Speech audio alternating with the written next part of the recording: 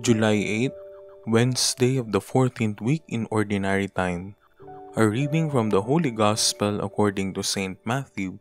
Jesus summoned his 12 disciples and gave them authority over unclean spirits to drive them out and to cure every disease and every illness. The names of the 12 apostles are these: first, Simon called Peter and his brother Andrew, James the son of Zebedee and his brother John, Philip and Bartholomew, Thomas and Matthew the tax collector, James the son of Alphaeus and Thaddeus, Simon the Cananean, and Judas Iscariot who betrayed Jesus. Jesus sent out these 12 after instructing them thus: "Do not go into pagan territory or enter a Samaritan town. Go rather to the lost sheep of the house of Israel.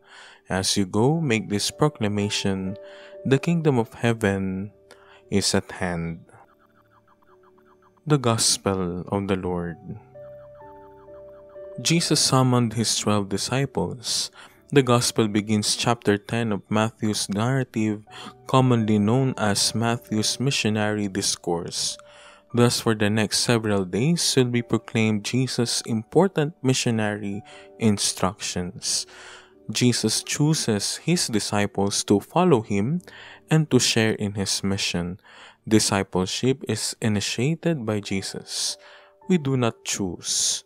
We only respond to God's initiative.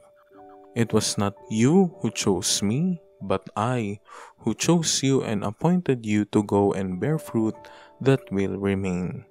We are invited to respond to Jesus' call with personal faith. The individual names of the disciples are given.